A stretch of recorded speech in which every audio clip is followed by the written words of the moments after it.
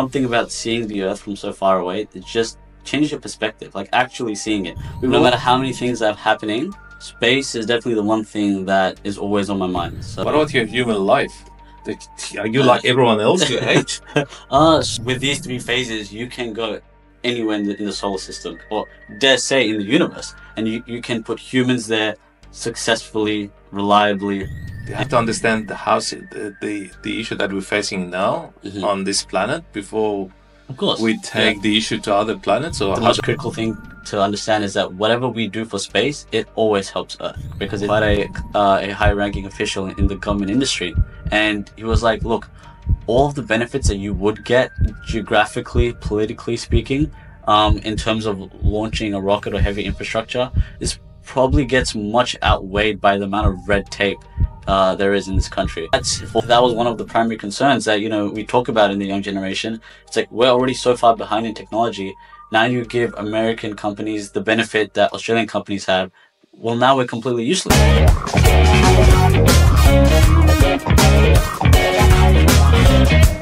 Welcome to Brainsplat. Thank you. I'm excited to be here. Look, I can't wait. I've been talking to my wife about you since I met you. This great kid with a lot of potential and hopefully a brilliant future. Hopefully. But today what we're going to do, we're going to leave planet Earth. We're going to fly high up in the sky. We go to Mars. You're going to be the astronaut. And we're going to go on this journey. Before we get to Mars, let's start from who you are, because you're at the University of Technology now. You are 20 years old, and you can continue with the rest.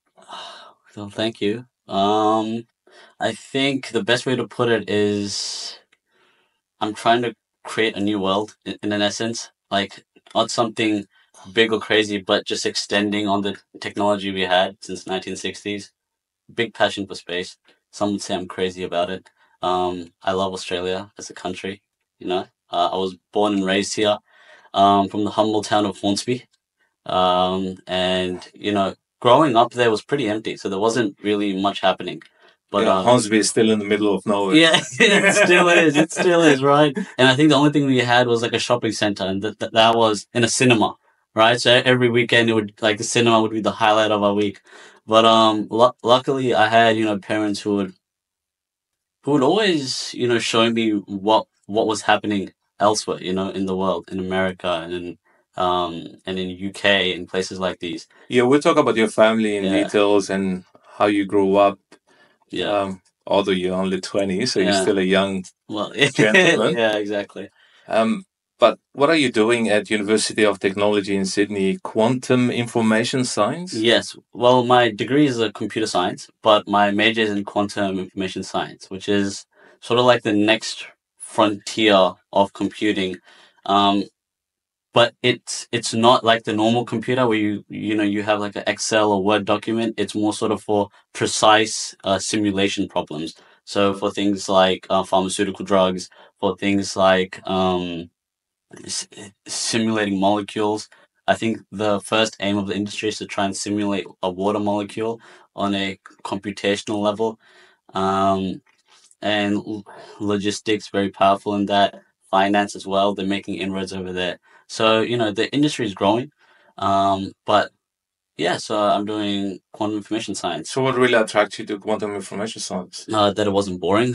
Like a lot of the other degrees I saw the subjects and I'm like, I could not imagine doing this for the rest of my life, Like, for example, one of the subjects I'm doing in the coming semester is nanotech and nanotech fabrication.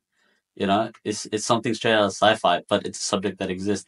So when I was choosing my degree, I'm like, whatever I want to do, I want to be on like the frontier of whatever it is, whether it's finance, whether it's health, whether it's computers. So you like innovation and 100%. Like it's like challenges always. 100%. Because if you don't have a challenge, right, it becomes very boring very quickly. If you're doing something that's been done 1,000 times or 1,000,000 times and you're doing it again, there's no learning, there's no interest, there's no sort of contemplation of what are the possibilities.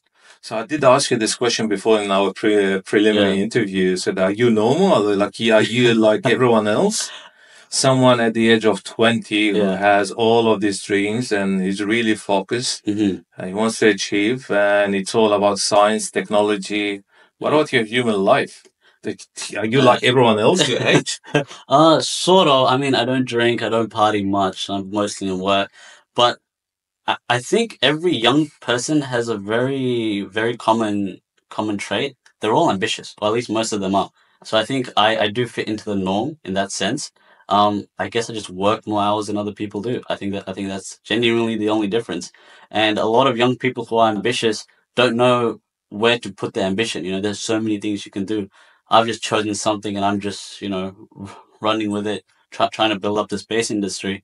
And yeah, so it's only basically those two differences that make me different. So hopefully I'm a human. I mean, as far as I know. Well, I'm doubting, so but we'll find out down the track. Yeah. But tell me something. So what did you do at school? As in my HSC? Your HSC, yeah. What did I do? I did maths. Initially, I did Extension 1 Math, Extension 1 English, and then Advanced Math. So were you a top student always, or No. not really? Always. In primary, I wasn't the smartest. Because I'll tell you what, I wouldn't really pay attention in class. But because I had tutoring outside at times, I would understand enough to make me pass. So, but if I would have put in more effort, I think I would have been a top student. In high school, that is. In primary school, yeah, I was all right. I think, I don't know, I wasn't really a marks kid, right? Like, I never prepared for exams, like, because I was always interested in other things. You know, one day I'd be... What other things? What, quantum science? Well, when I was in grade 3 and 4, I was learning French, right? I was swimming, golfing, I was doing all these sports. Like, so you're normal. Yeah. Like human, like everyone else. Well, fingers crossed, right? But I mean, I was interested in everything, so studies was just another thing that was just like, you have to do it. So you went to selective school, you told me? Yeah. So my high school was Gosford Selective High. Great place to be. I'm not sure how it is now, but when I was there, it was very sport focused as well, right? So it's not really stressful to go to selective schools. Oh, well, it is. I mean, I guess it depends which one you go to. In my one, there were sort of like two groups. There were, the people who were really relaxed, just doing what they want to do in life, who were smart enough, but they didn't want to pursue that. Then there were other people who were, gunning to be a doctor or lawyer, engineer, So it was like 50-50. It depends which group you associated yourself with. Okay. Yeah. So and then you jump to uni doing your computer science. Yeah. But you're not limited to computer science. I've read your CV. I'm not sure how much it's true, but you're doing a lot of, I don't know, something in financial. Yes. Something in financial, something in construction. Yes. You jumped on an Ericsson project, and I'm not sure. Yeah, so look, with me, I think that's a key thing with me. I think in a very abstract way. Like, there's no line for me that makes sense. There's no path that's correct. With me, I try and do as many things as I can. Or, I think in the simplest way, whatever thing comes in front of me, I just start doing that. And it just happens to be at those particular times, I got into construction and managing construction projects. I just had that opportunity, so I just said yes. Right? At the time, there was a thing happening with Ericsson, but they were trying to make an algorithm, and I just happened to come across the information. So I applied, and the next thing you know, I'm developing an algorithm. So once again, I think it's just whatever comes in front of whatever opportunity you have, learn to say yes. Think about how you're going to do it later. So this is your message to the new kids, like the new generation? Just 100%. Grab any opportunity you can. 100%, and run with it, build on it, and also make the most of it. A lot of people these days, they half-ass things. I think if you genuinely, no matter how small the opportunity is, if you grab it and you make them, like, genuinely make the most of it, I mean, put in like 12-hour days, 13-hour days, consistently, show you're making progress. I think what happens is the people you work with will notice that, your superiors will notice that, and I think that really poises you for success of everyone else. Okay, so are you focused? Do you know like where you're gonna end up, or you're trying now different fields? Right. Do I know where I'm going to end up? Yes, that's space. Like my no matter how many things are happening, Space is definitely the one thing that is always on my mind. So, whatever it is I'm going to end up doing, it will be in the aerospace industry, particularly because the importance of it in 20, 30, 40 years is just going to be absolutely astronomical, right? Like if you think about all of the current world problems, right, such as the energy crisis, resources, climate change, all of the solutions we currently have are limited to Earth, right? So no matter how many new policies you make, no matter how many batteries you make, no matter what new technology you bring, you're consuming resources from Earth, right? You can really only avoid or restrict climate change if you're taking resources from not Earth. So basically Mars. There's an asteroid belt beyond Mars, as well as moons. We have a significant amount of moons here on Mars and on Jupiter, which is actually the second project that we did, is that we built a prototype for a submersible on that was meant to go into Europa. Europa's a moon, and it's like has a thick shell of ice. At some places it's like 15 kilometers thick, some places roughly three. But it was meant to melt the ice, go down and look around and test the water. Just think about it. It's a whole planet with moon with fresh water, right? So I think at the core, what we're doing is we're trying to make change, and I'm finding whatever opportunities I can along the way. So how did you get this passion for space? Where did it all start? Oh man, I think I was young. I was young, and my dad was talking about, yeah, humans have gone to the moon. I think I may have been like 4 or 5, and I'm like, pause, go back. We've gone to the moon. He's like, yeah, and then I'm like, and then what? And he goes, and then we stopped.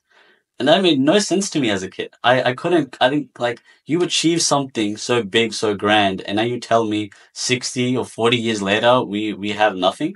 He's like, yeah, pretty much. So I was like, and then after that, the normal, talking with friends. Also, every child who you see, you ask them, oh, what career you want to be? Almost everyone said, I want to be an astronaut. So I think we can all agree it's a pretty cool career. Yeah, well, these days they're more soccer players or Yeah. rugby league players, or Probably. maybe I don't know, a tradie or just Yeah. something really Yeah. light. Yeah, maybe. But I mean, in my time, one of the big things, I want to be an astronaut. Everyone said that in preschool at least once. So I think it was also, there was a tiny bit of competition between the 5-year-olds to become an astronaut. So I think I just wanted to be at the front of that. And that just led me to research. So you've met one, yeah? You've met an astronaut? Yes, I have. I think I was, oh man, 2018, I think I was. I was at NASA in Houston. I had tried their Mars rover simulators and, took a tour of the facility, met an astronaut, got to talk a bit. It wasn't very long, but I think 10, 15 minutes, got to talk with an astronaut. And I think that was the final nail in the coffin. I was hooked, to space. So what really attracted you? I think like the skills, the knowledge, I don't know, their life. Honestly, do they have a life? Yeah, astronauts. Surprisingly, they're very humble people. A lot of astronauts. Yeah, 100%. Like you can speak to them in a very genuine and direct way. It's not like, oh, I'm an astronaut, because I think there's something about seeing the Earth from so far away that just changes your perspective. Like actually seeing it. We've all seen pictures, right? But until you experience it, that all of the financial markets, all of the happiness, the pain, all of the growth, all of whatever humans know to be is limited to just this place.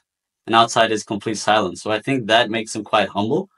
But when you ask me what attracted me to it, I think it was the grandness. Because when you're that young, you aren't that smart to understand, skills or the progress they're making at a deep level. So I think what attracted me was like the grandness. You would see just miles and miles of concrete pads and, rockets. And when we walked in, we saw like the Atlantis hanging from the roof, and like just one engine was just like 20 times my size. And I think there was just something about that. And I was like, whatever I do, I have to do this. Because everything just seems small in front of it. So would you say, would you dream like one day that you will see the Earth from the top? Would you be just Or yeah, sort of. really? Yeah, yeah. I mean, sometimes it was from the Earth, sometimes in the Moon. Sometimes I'm like, what would it actually be like on Mars? Now we have a big push towards Mars. Personally, I think that's good, but I think we're skipping a step, which is the moon. I think if you were to make a transit hub on the moon, you would save a lot of resources, a lot of pain. Taking all of your resources. Of course, you'd have to take it up to the moon somehow. But I feel like if you were to have a native production facility development, then that makes things a lot easier. Which is why we're working on lunar and Martian concrete. Because obviously, if you want to build in space, you want to build structures. One of the only things that suits is concrete, especially because you can mine it and form and use the ice melted down, and then get concrete forms. So that way you can have actual habitats being built from the actual soil of the place. I think NASA recently tried it with Mars. They have a prototype Martian habitat with a 3D printed concrete. We're trying to do a similar thing, but we're trying to work with like forms, like actual formed um concrete piles, and mostly autonomous building as well. Because you can't have 30 tradies on the moon just hitting nails and banging away. So a lot of it's going to have to be autonomous. So, but it's these things combined that I think I've been thinking about for a long time. Maybe even sometimes dream about, because there's only so many hours in a day. Okay. So the reason I get in touch with you is because someone else recommended you and Yeah. told me, man, you have to meet this young Yeah. guy. He's really fascinating. He's doing an amazing work in Very kind. to do construction on Mars. Yeah. And then when I sat down with you, you explained to me clearly that there's like 3 phases.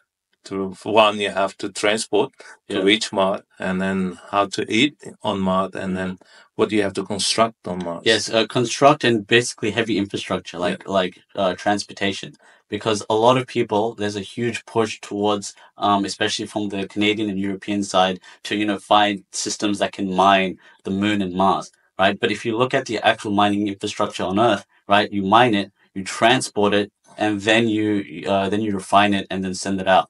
So we're missing a big piece of the puzzle, which is transportation, right? Because if you just mine and process on one particular vessel or at one particular place, there's your output's very restricted, right? So you need some form of transportation. That's either train or that's either truck.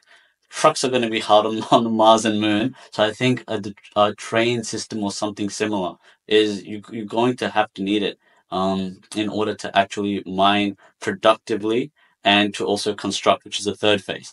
And but obviously the So three construction elements is your main focus, yeah?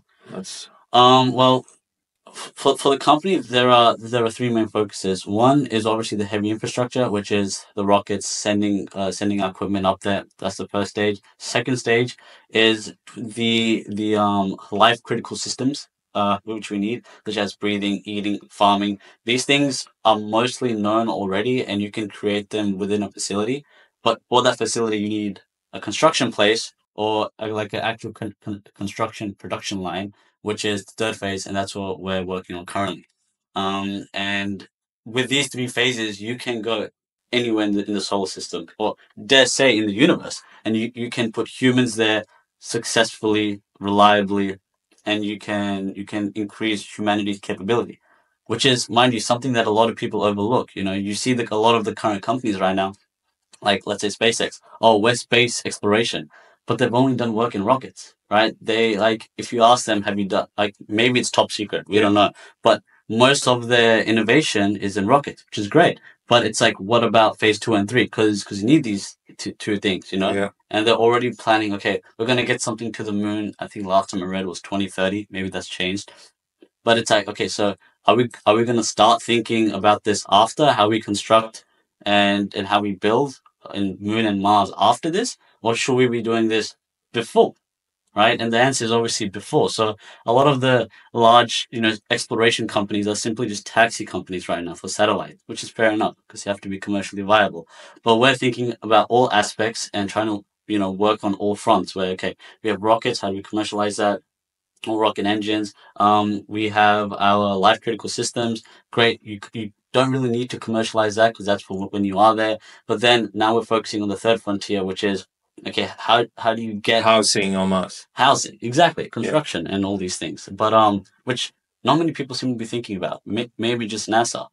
So again, when they mention your name and they sold me your ideas, someone is young student who's trying to solve the housing on Mars. Yeah. And the first thing that got through my mind straight away is, why is he solving the housing on Mars and he can't solve the housing in Australia? Yeah. Housing issue in Australia. Yeah. So if we go back to Earth, which is like where we live now. Yes, thankfully. It's a very nice place. How do you see the issue of housing in Australia? I think like do you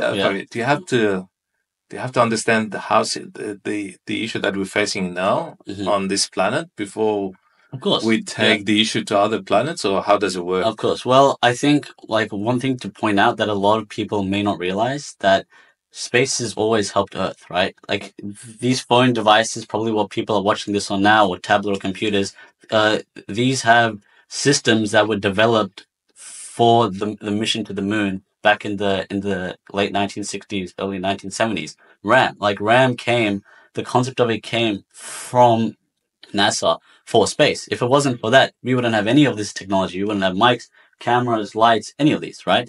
So I think it's first, the most critical thing to understand is that whatever we do for space, it always helps Earth because it's technology. Our aim is to always commercialize it because that's the point of a company. And also, I think innovation is necessary in every field, especially speaking from an Australian standpoint, where we are falling behind in some areas quite fast as compared to, BRICS, USA, Europe. Now, moving forward to your housing crisis issue, as I think I've said this before, it's not a housing crisis issue, it's a transportation issue, right? Which is also one of the phases which I explained, that you need to transport your mining materials from Mars. Transport is a very big issue because if you were, hypothetically speaking, well, let's say anything's possible. We build a high-speed railway, and I'm talking an actual high-speed railway, which has 4 large points from here to, let's say, Newcastle, and here to, let's say, Wollongong, right? What you would have is suddenly people who are commuting an hour a day from, let's say, Hornsby to the city, right?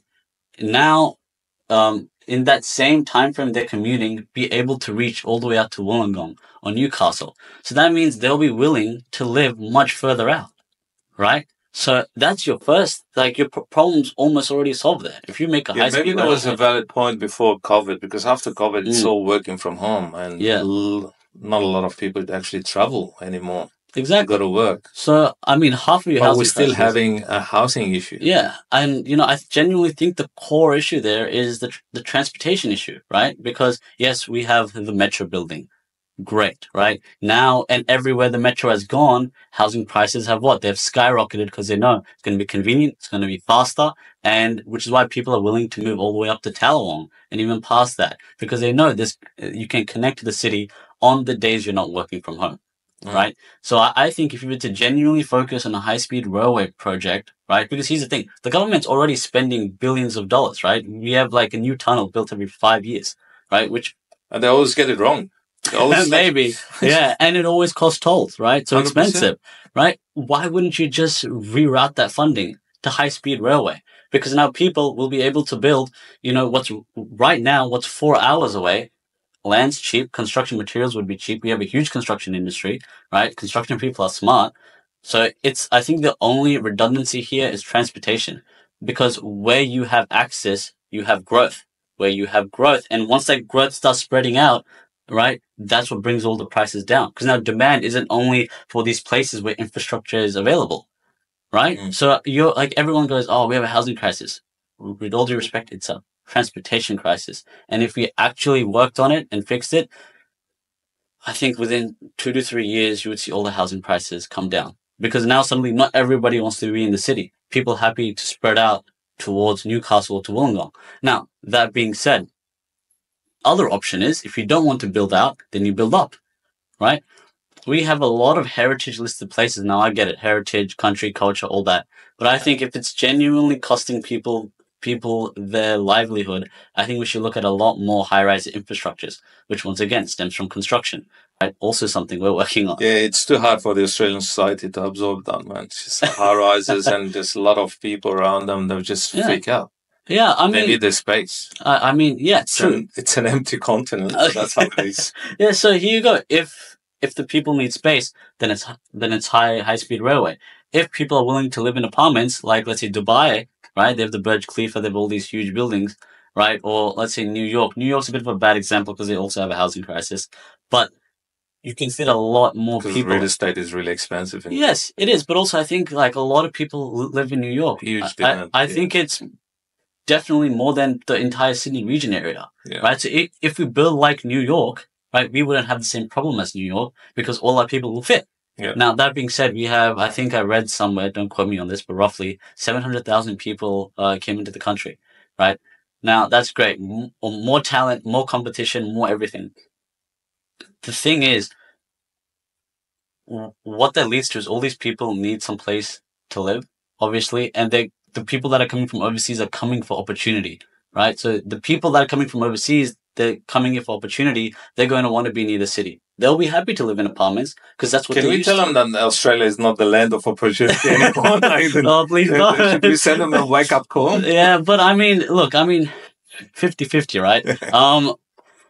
With regards to land of opportunity, what I was trying to say is that if you look at 1970s America, right, Silicon Valley, where arguably majority of the biggest companies are, majority of the people working in the workforce, I think 3/4 of it were Indian. So when you advertise a land of opportunity and you give that opportunity, you're thinking long term, and you will eventually have the big companies. You will eventually have I'm not saying control, but you will have a say about how the future is going to be, right? And I think that was something America realized very early on. I think we should too.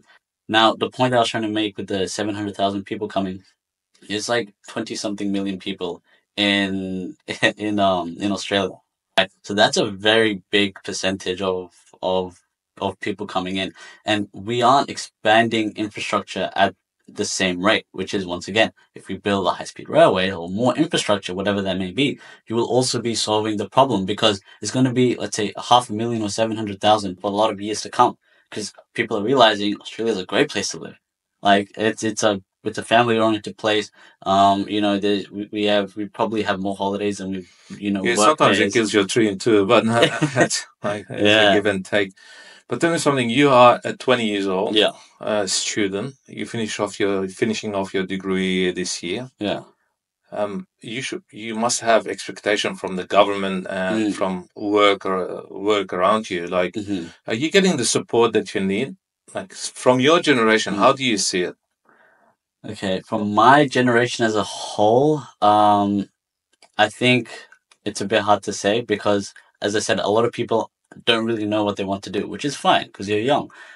With the people who do know what they want to do, if you're in something like mining, then yes, there is support. If you're in something like a PhD, then yes, there is support because, that's done with a sort of partnership with the private industry.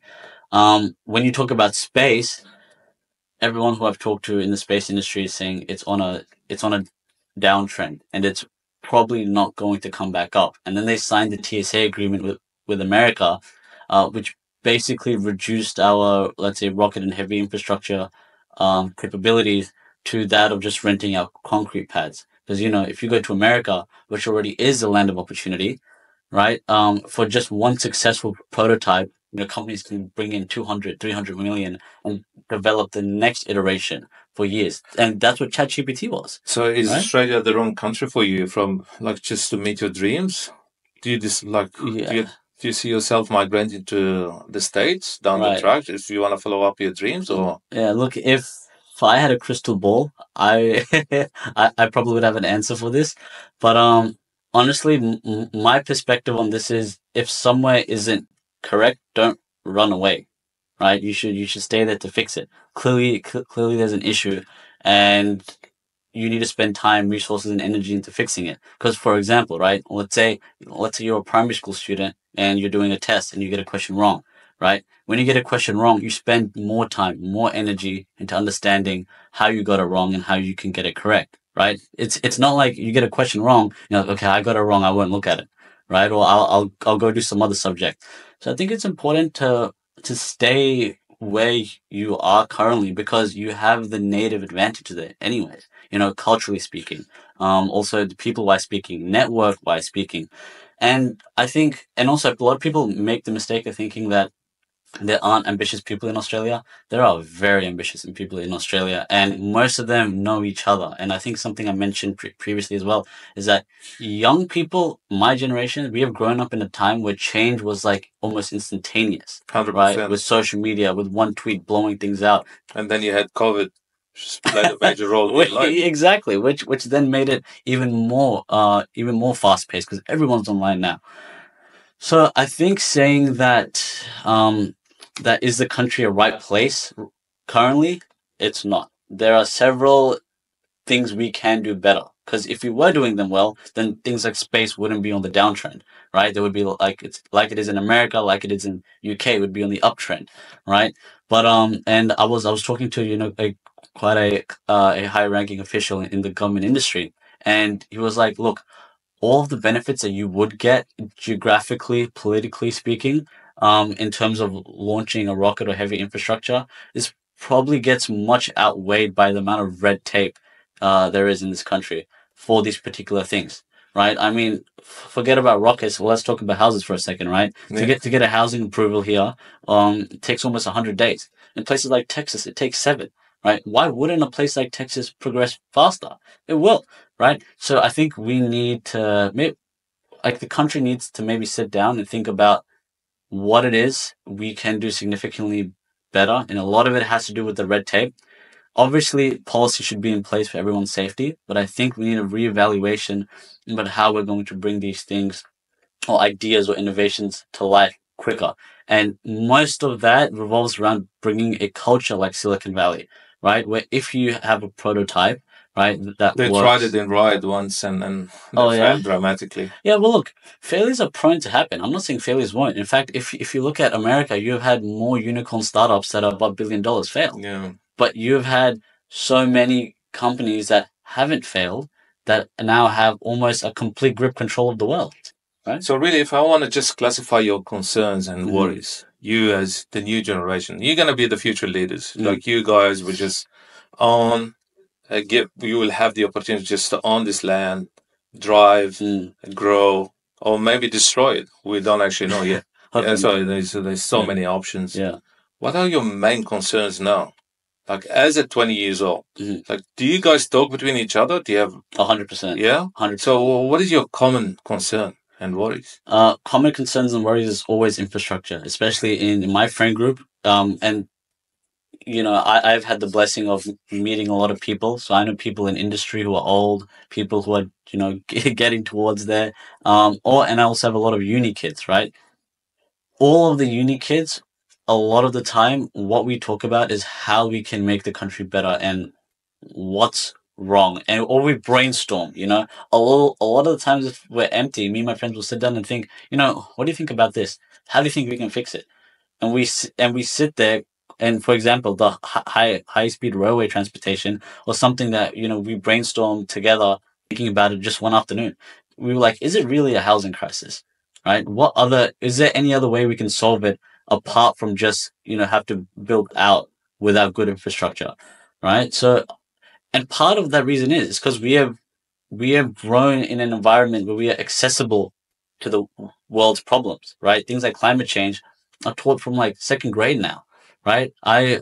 When I was in second grade, I wasn't learning about climate change, right? But because we were told about it outside through social media, it's now come into a very pivotal role in the education system.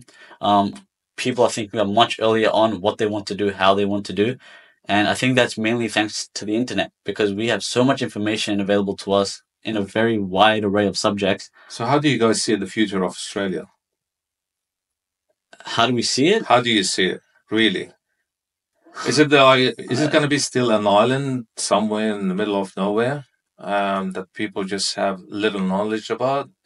Is it going to be part of Asia and then the Asians will come and occupy it and then just game over? Or Look, do you talk about this stuff? 100%. We talk about a lot of things, and I think that that's something that maybe was not as commonly talked about in previous generations because the only information you had accessible was the news. So everyone would talk about the same things. We still have the news, but we also have the internet that makes us think about a lot of things. And I think the common theme that comes out is that there are issues that we need to fix, but but we are already doing a lot of things very well, right? Like we have a very low crime rate. We have a great well, some would say a great education system, right? Or at least access to education is borderline free. Yes. Is borderline free for all. Heck, sure, you have to pay it out of tax. But so there are a lot of things this country does very well, and there's a reason why I love this country so much, right? Because I also traveled to a lot of places outside of Australia, well, with my mother and father. So I realized how the rest of the world looks like. I've had that perspective from a young age. And so there are things that I'm very thankful for in this country, and I would like to keep it that way. But then when it comes to the point of innovation, I think that's where we're really struggling. And, but in the new generation, I think we're addressing it at a very core level and we're always talking about it. And I think the older we get, the more action we'll take to fix it. Okay, so what is your real view about the older generation? People like me and people older than me. Well, do you think we are losers? We didn't do much for this land, or you're gonna do it better? Because obviously you're young, you're motivated. Yeah, look, I think there's a saying in my family, right? The previous generation always has to the new generation always has to be better than the previous generation. It's the only way we grow. Because think about it, even if one generation comes who's worse, then we're not growing. And so far, we have only grown as humans. We have all this, tech. We have vehicles. We have planes. 70 years ago, planes were very hard to come by, right? And like in the 1940s, commercial airliners were just starting, right? So we live a very good quality of life. And that's obviously thanks to you guys. I think the next frontier is a very big one. And I think the older generation is, a lot of them are quite wise, but a lot of them are running out of energy, right? And I see it, and I talk to people's parents, and they're like, we've been working almost nonstop for 30, 40 years. This is what we have achieved. We're more than happy with it. But on the flip side, there are people who realize this and who want to work with young people. I've met a lot of, very talented, very wise, even some quite wealthy people. And like, look, there's a reason we work with young people because we know they have the energy that we don't, right? And so it sort of becomes this work together way that old people have the wisdom and they see what works, they see what don't. Young people have the energy and we use that and we fix problems. And it's the same thing in my in man industry space exploration. Half of the people are way older than me, right? It's not a bunch of 20-year-olds, right? Like I can quote 3 MBAs who are at least 40 or 50, right? As well as people who want to come on board, ex-CEOs of billion-dollar corporations who also want to come on board. They're 40, 50, 60. So old people, like, I shouldn't say old people, but the previous generation. You can say old people. You're comfortable in saying old people. Yeah, but like, you guys have done a lot of things very well. And so, firstly, I would like to say thank you because the only reason we can think, the new generation can even think about problems like space, problems like climate change, and to think about all these modern day solutions is because we live in a place that allows us to. A lot of places currently don't. 100%. Right? Like, if I quote Afghanistan for right now, right, I'm pretty sure nobody can elect a female politician there. You can't pick the worst ever country. Now. Yeah, no, not worst ever, but still, what I'm saying is because a lot of the cards were played right by the previous generation, we are in a position to now take the torch forward. Okay, let me put you on the spot. Now, obviously, if I talk to your dad, I haven't met your dad, but if I talk to him and say, I've got this kid, he doesn't talk to me. He's always in silos. His life is different. We can't communicate between each other. Yeah. How can we bridge this gap between the old and the new generation? Can we bridge any gap, or let's leave it like this? Yeah, look. So obviously the distance is becoming further and further. Now you don't talk to us anymore. You just talk to computers. Talking to you. Yeah, well, thank you. Yeah. That's really nice of you. But you talk to your computers. You have your own words, virtual, non-virtual, but you're just silos. I'm not sure what you call yourself these days, but no one talks to anyone at all. Right. Even communication is at the minimum. Mm. Yeah. Look, I think when it comes to a family on family basis, it may, depend on the family. I mean, obviously, I talk to my parents almost every day. Oh, I'm pretty sure every day actually. So it's like there obviously is communication, and when you talk about bridging a gap, the only possible way you can do that is also by communication, right? I think access is when you come to like the corporate realm. I think access is a bit harder. Like a lot of the smart people in the previous generation don't have access to the talented youth, right? Or the youth with a lot of energy and ambition. And so there's a very big gap. So then what the youth start doing is they start doing things by themselves. And that's when they start to become quote unquote like lone wolves, right? I think if there was a bit more access between, wise people from the older generation and young people with energy from the newer generation, that's pretty much the only possible way you can bridge it. But once again, social media is a very good place for that. Although the older generation aren't, that prone to social media because they didn't grow up with it. Um, but once again, but I think that's primarily the responsibility of young people. Put yourself in a place where you get noticed. Put yourself But in a young place people where you're progressing. don't you feel like young people, they have a lot of worries, they have a lot of concerns, they're planning the future, they want to do stuff differently. They're too busy building their life. While the old generation, they're just simply sitting back, man. Yeah. Just doing absolutely nothing just to bridge this gap. Yeah. They don't even reach out to you guys. I don't think they do. No. Like the people from the older generation don't really typically reach out. It's more sort of the young people's, their own initiative that gets them in their places. But honestly, I think what I would like to say is that it is the responsibility of the young people. Yeah. Right? Like to think the opportunity will come to you is a bit is a bit lazy, right? And when you work for it is when you understand and when you get the wisdom, right? Because the point is the old generation will become older, but the young generation will become old. Yeah. Right? So because if we don't do these things, if we don't reach out, if we don't, because if we don't practice what we have to say, if we don't formulate idea, if we don't build on it, then we will never become wise. Yeah, look, I have to disagree with you. I never blame the young generation whatsoever. I always blame the old generation because I've heard it so many times and we've been through it. Because the way they look at you guys, and hopefully that's not generic, but that's how it is. We've done it the hard way. We learned it the hard way. Yeah. It was really tough for us. Let them struggle too. Instead of, I've done whatever I've done just to open doors for my kids, improve their life, and so they can progress in their life. You mentioned education in Australia. You're happy with education in Australia, you said?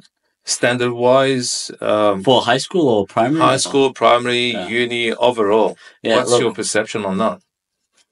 Overall, I think competition will dictate the level of education. In my time, Australia was mostly empty. Not too many people were immigrating. That's changing a lot. Like I was driving by my previous primary school the other day. We had like 4 or 5 small demountable buildings, and just one hall, right? Yeah. Now I went there and it's like they have 5-story buildings everywhere you go. There's no playground, right? So in terms of level of education, it will get better, but also I think as you get to uni, it does become more of a business than of education. Like the amount of times I've walked into a class and they've put on some YouTube video explaining it to me, like I'm paying because I want to learn, the professor's perspective or the tutor's perspective or whoever's perspective, and they're showing me a YouTube video. I could do that myself. Yeah. Right. So I think. So really, your expectation is more than whatever you're getting now. Yes. To some extent. To a point. Now, obviously, I do computer science, right? I can't speak for all facets, but also like the really innovative degrees or subjects, right? If you go to American unis, right, whatever they have in the private industry, will within a year or a year and a half be in the classrooms, right? That's not the case in Australia. Australia, by the time they develop an actual curriculum and course, private industry is 5 years ahead. And I've talked to young people actually who have done internships. Yeah, there's 5 years delay in everything. Yeah, and regardless. Yeah, no, it was an engineer. He went from uni who told him a particular software. I'm forgetting off the top of my head. but a particular software they were told to use in the engineering class was like, this is the best, industry uses this. He went into industry, a big firm, like, we used that 15 years ago, right? Here are 6 new ones, learn them now. So there is a very big gap in what's happening in industry and what's happening in our classrooms. But that's where the internet comes in, right? You can bridge it by learning, right? Like I haven't been taught rocket science. Yeah, as like we as parents, the only reason we send you to the best school and we pay all of this amount of money on you guys and education. Yeah, that's true. And we work like day and night just to make sure that you guys will get the best education. Yeah, is for these institutes to give you the best education and not just push it back on you and just put more pressure on you. Oh, you have to do it through YouTube. It's all up to you. And whatever they just try to convince everyone with. Well, yeah. So from that perspective, there's a very big lack. I remember one of my first quantum subjects. I went in. It was a foundation subject, right? So they should be teaching you the rules. But I walk in and they go, "Okay, this is all self-learning." I'm like, "What?" Right? This is a foundation for quantum information science, and I'm just doing it all by myself. Yep. If you have any questions, you can ask it in class. Yeah, they're too busy, man. They're doing something else. I'm not sure what. Yeah. But let's change the topic now. Enough of education. You guys interested in the global issues, 100%. Politics overall? Do you understand the influence of political changes that's happening around the globe in Australia down the track, or you don't really care? No, we really care. I think it's quite the opposite. I remember in my grade 7 class, we were watching the live debates during science class. We were watching debates between Trump and Hillary, the active voting process. So, as I said, we've been very involved from the young age in global politics, how it affects us, which different parties are going to implement which different policies, and is it going to benefit or not benefit Australia? Right? Like, and for example, when I mentioned the Australia and US signing a TSA agreement, that was one of the primary concerns that, we talk about in the young generation. It's like, we're already so far behind in technology. Now you give American companies the benefit that Australian companies have. Well, now we're completely useless, right? Because American companies can get a lot of funding very quickly, right? And for a long time without showing a profit, which is what ChatGPT was. 7 years, they put in hundreds of millions, right, with no avail, and then it gets released, I think, last year, and now, they're a multi-billion-dollar corporation. Yeah. Americans can, the culture there is to do that, 7, 8, 9 years, do not make a profit or a single cent, put almost $1 billion into a company, and then suddenly see this company make profit, but they're willing to stick it out. Yeah, in Australia, it's what's in it for me. Yeah. Every time you open a discussion with anyone, it's like, what's in it for me straight away. 100%. They won't even give it a go. But so that's really good. We talk about politics. We did the fly. We came back to Earth. We talk about everything. Let's go back to your root. Finally, you came from India? Or no, originally... Sorry? Born and raised. Born and raised in Australia, but you've got a heritage, an Indian heritage. Yes. Do you think Australians overall, like the other Australian, not the Indian culture or whatever, understand your culture enough? Do you understand your culture? Yeah, this is something I was going to say. I mean, even I don't understand my culture enough, So I think to expect that of others is a bit short-sighted of me. But honestly, we don't have to understand other people's culture, because if you come here, you're coming here for a much better quality of life. Yeah. Right? Because that's your expectation, yeah? 100%, right? And so when you leave where you came from to come here to live, to contribute to this society, you're going to want to fix the issues here. You're going to want, you want to integrate into part of the culture here.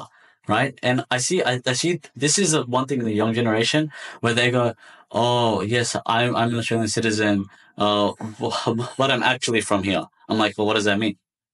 They're like, oh, we were born and raised here, but I'm from the other country. So why they don't belong? Why they don't feel this sense of belonging? Even with my kids, they will tell you exactly the same story. Yeah. Even they were raised, born in Australia. Yeah. I mean, look, I think it's a bit of short-sightedness. I think we're young. We want to be rebellious. We want to say we're not the same thing. But in reality, we are. Like, if to put in perspective, if I go to India and I overstay my visit, they're going to throw me out. They're going to say, go back to Australia. So to say I'm Indian is a bit, like, yes, I have Indian heritage. Sure. Everyone has a different heritage, right?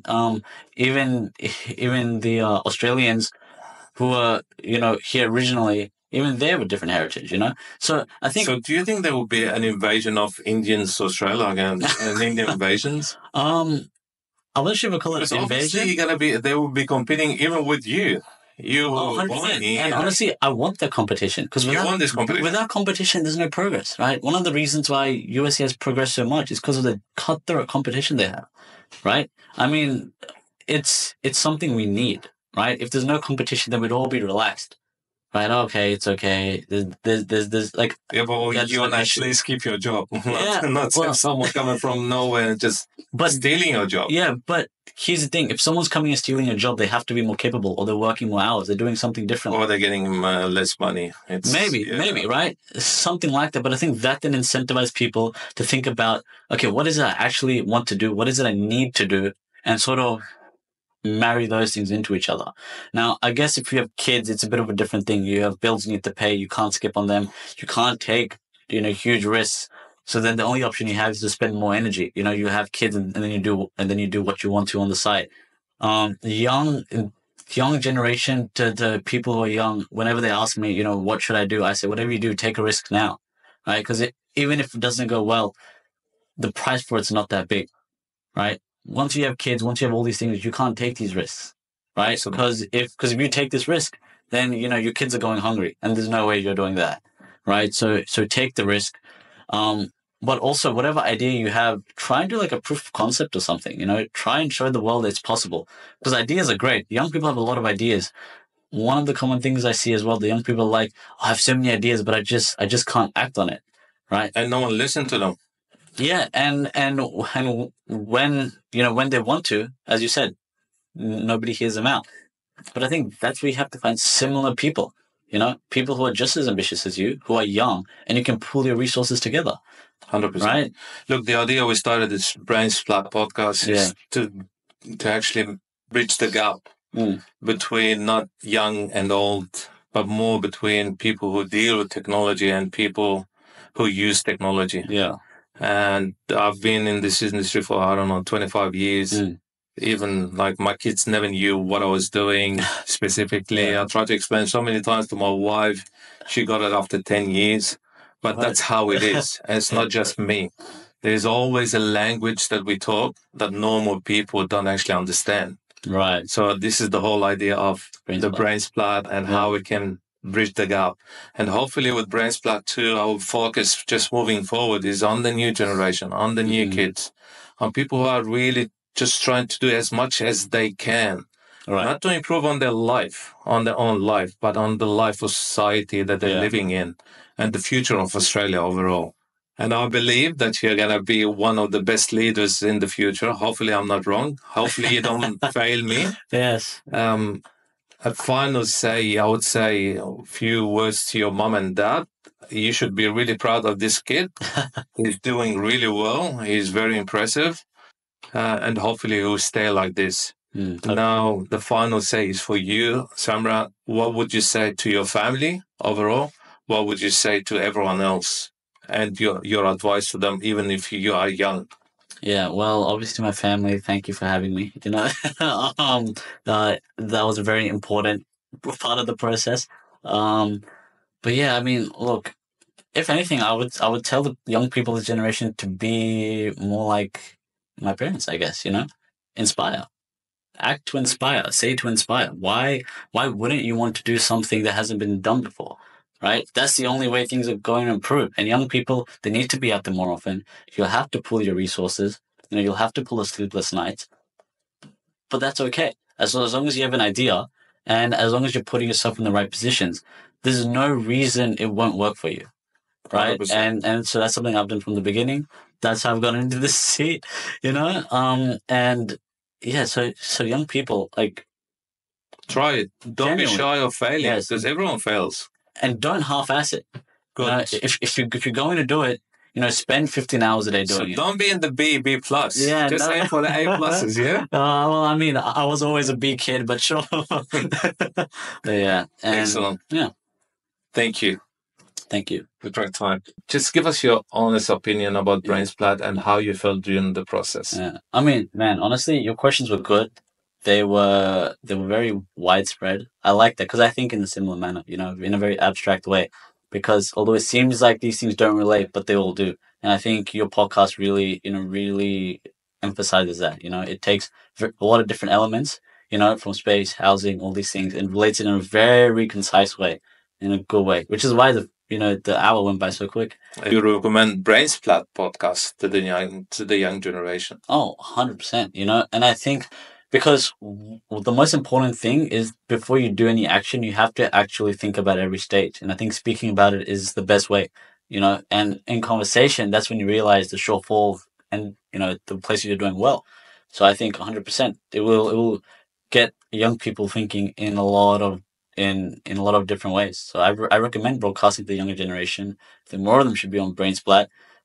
Hey, maybe one day you have like 2 or 3, people. It's like a conversation. I'm having one next week. So there you go. There you go. Yeah, but I think with that, with a lot of different people in different fields, I think that could be interesting. Like a Nobel Prize roundtable. 100%. They have those. 100%. Yeah. Look, all the best in your future. I'm sure that you'll succeed. That's my gut feeling. Don't give up, and make sure you don't. If you hit a brick wall in front of you, don't keep on hitting this wall. Do not do that. Change your direction, learn from it, and try to just cross as many bridges as you can in your life, and don't let anyone stop you. BrainSplat podcast behind the scenes. That's funny. Also, are we speaking to this mic or this mic? No, I just talk. Just speak. Okay. Just talk to me. Okay. Don't talk to anyone. Just to me. Yeah, well, don't talk to your hidden friend also. Hidden friend. No, so I think Are we all good? Yes. Okay. Samraat? Yes. Yeah? Yes. Welcome to BrainSplat. Thank you. I'm Sam. You can't hear it? Yeah, it's fine. You can block it. I don't want to block it. Sometimes it's hard. Would you like a chair? It's comfortable. Oh, fine. Are you sure? Okay. Just checking. I'm used to it. Oh yeah. Okay. That's good. How many episodes have you guys done so far in total? I think around. Oh, okay. So it's been what? It's been a good 6-7 months. Yeah. Excellent. Yeah. Thank you. Thank you. Great time.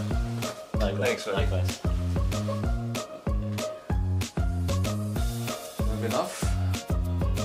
Yeah, 55 minutes. That's quick. Went really quick, huh?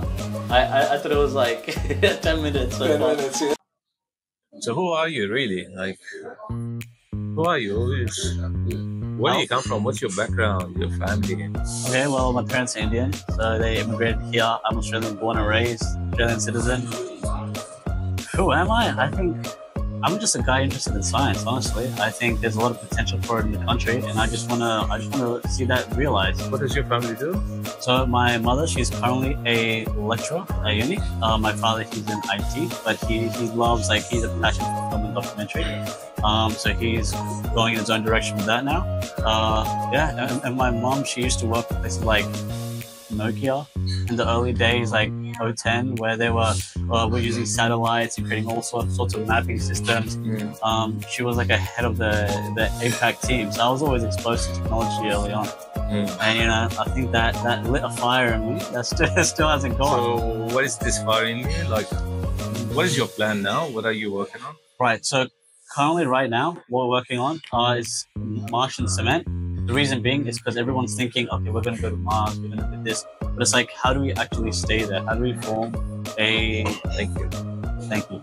How do we form a self-sustaining civilization, what they say? But all the work that's been done is only on rockets. So we're looking at the other end. We're like, okay, let's say we have a rocket on Mars. What are the things we need to survive there? And we're building that now. And so currently, right now, it's basically Martian cement. So it's like aggregate and rocks that are available in the Martian soil. put them together with cement made from local materials, and we're trying to see how we can make it into... Where did you get this passion from? Why Space? Yeah, space.